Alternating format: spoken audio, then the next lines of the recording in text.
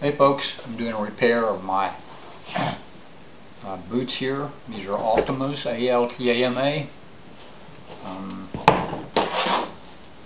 already done some prep work on them, but basically I want it clean and dry and dirt free as much as you can. Doing this real quick. I'm using a toothbrush. Old.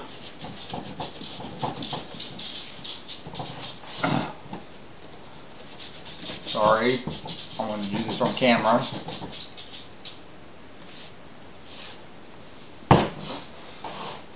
All I'm going to do is use shoe goo to fill in a couple of gaps here that have formed over the years on these boots. These are great boots, I like them. They're waterproof as well. There's a big gap there. You can see, I hope, on camera there. I'm going to fill in.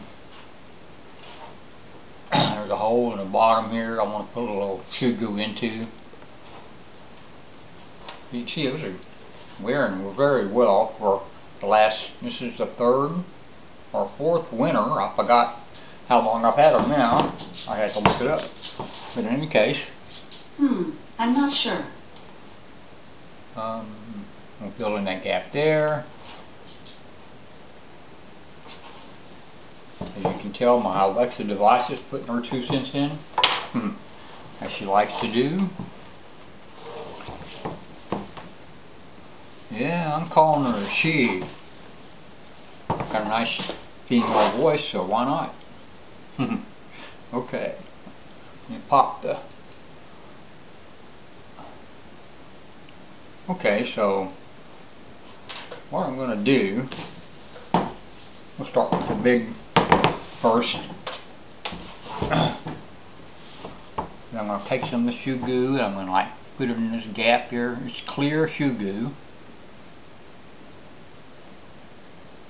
I have used this before, but it's been a while, so this is a real thick, extra thick substance.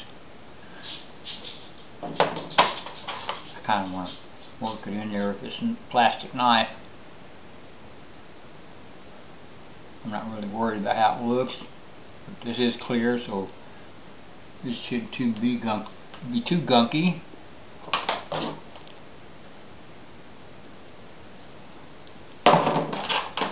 This is my plastic table. I'm not really worried about. I use it for cleaning guns and everything, so I'm not really worried about getting anything on it. Okay, now shoe goo says you should wait 2 to 4 days, 2 to 3 days before thoroughly doing it, checking it. So I'm going to wait for 3 days. Today is Monday, so Thursday will be 3 days.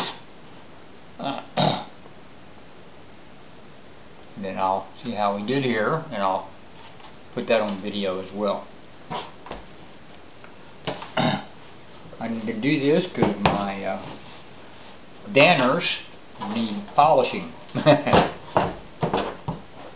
I want to make sure I have good boots to wear while my danners are sidelined for about 24 hours. That's about how long it takes to do a good polish job on them.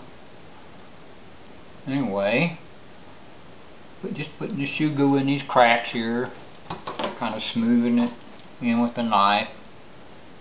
Some trying. Mainly, hopefully it doesn't separate on me, but it could. I didn't pay a lot for these boots. I was surprised how well they've lasted. Usually these glue-on Chinese boots don't last that long if you wear them a lot. But these are combat boots, so perhaps they're better made than your average sneaker, I guess you could say.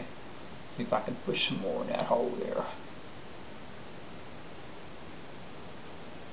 That's probably the biggest issue I have right there. I have a pair of hikers that completely separated on me. I haven't tried those. I should have dug them out and tried them at this time, but anyway.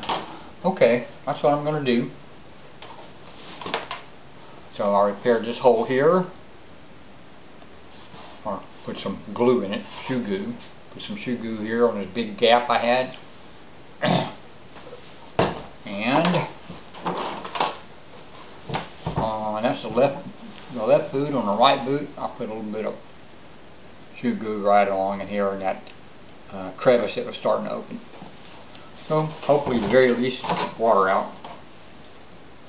Alright, there you go. That's part A. Part 1. And I'll do part 2 in a few days. Thanks for watching.